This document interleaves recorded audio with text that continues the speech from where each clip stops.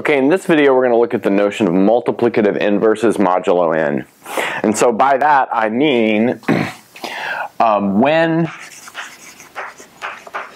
can we find inverse pairs so that when we multiply them we get 1 mod n. So that's our goal. So let's look at an example as some motivation to get started. So let's say n equals 9. And that means we only need to really look at the numbers 0, 1, 2, 3, 4, 5, 6, 7, and 8. Because those are the minimal residues modulo 9.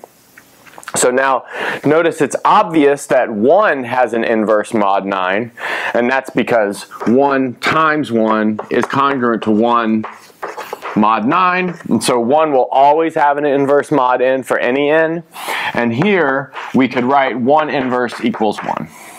Good. Now let's look at 2. So if we multiply 2 by any of these residues modulo n, let's see if we ever get 1. So 2 times 3 is 6, so that's not 1 mod n. 2 times 4 is 8, that's not 1 mod n. But 2 times 5 is 10, which 10 is 1 mod n. So here we have 2 times 5 is congruent to 1 mod n. And so that's equivalent to saying that 2 inverse is equal to 5 mod n. And likewise, 5 inverse is congruent to 2 mod 9.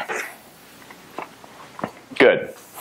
So we've taken care of 1, 2, and 5. Obviously 0 doesn't have an inverse modulo n for any n because 0 times anything is 0. You can't ever get to 1. So let's look at some others. So we've taken care of 0, 1, 2. So let's look at 3.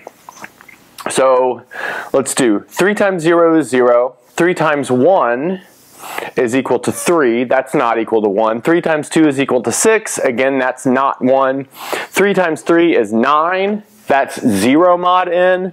3 times 4 is 12, which is 3 mod n. And now we can keep going. And what you'll notice is that 3 times x is not congruent to 1 mod n for all x. Good. So we'll prove this why this is the case in just a second, but needless to say, 3 will not have an inverse mod n. So here we have, so 0 doesn't, 3 doesn't. So let's look at 4. And so 4 times 4 is 16, so that's not 1 mod n, but maybe let's look at 4 times 7 is 28, and 28 is 1 more than 27, so here we have 4 times 7 is congruent to 1 mod 9.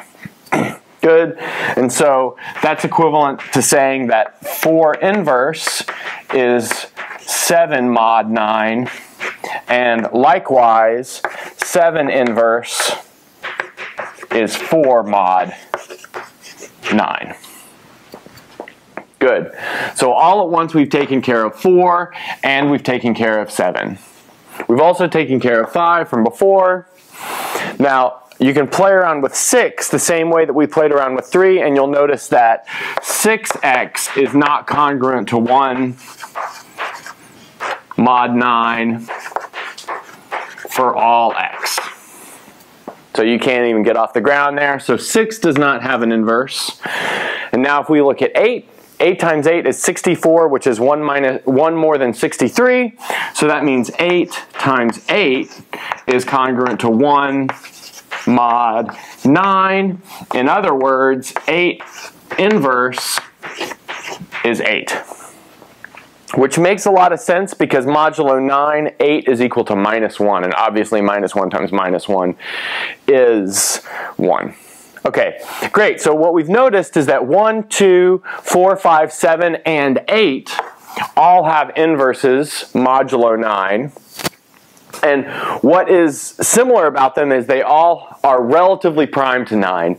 And that is, in fact, the defining property of elements that are invertible modulo n. So let's clean this up and we'll prove this statement in general. Okay, so previously we gained some evidence to say that this statement should be true. So now we'll go ahead and prove this statement.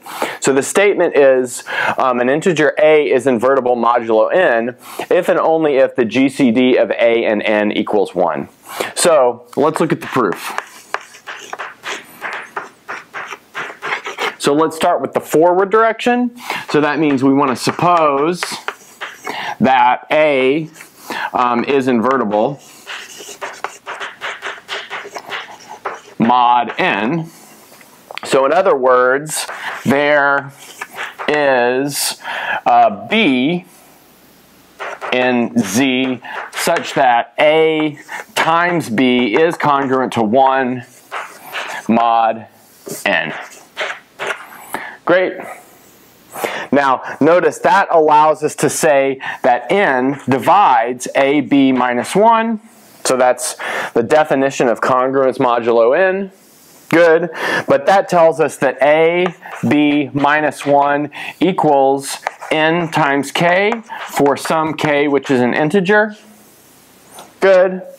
And then what that tells us is that ab minus nk is equal to 1. Good. But now we know all linear combinations of a and n are multiples of the GCD. So from before, we know that this has to be some multiple of the GCD of a and n. Good. So we've got the GCD of a and n divides 1, but that means that the GCD of a and n must be equal to 1. Okay, good. So now let's go in the reverse direction. So let's suppose the GCD of a and n equals 1. So there are integers x and y such that ax plus ny equals 1. Good. So we've proven that on the channel before, and now we can write ax equals 1 minus ny, which is the same thing as saying ax is congruent to 1 mod n. So this number x that we get from the extended Euclidean algorithm is in fact the inverse of a modulo n. Okay, good. So that'll be the end of this video. We'll do another one where we give an example of finding inverses mod n.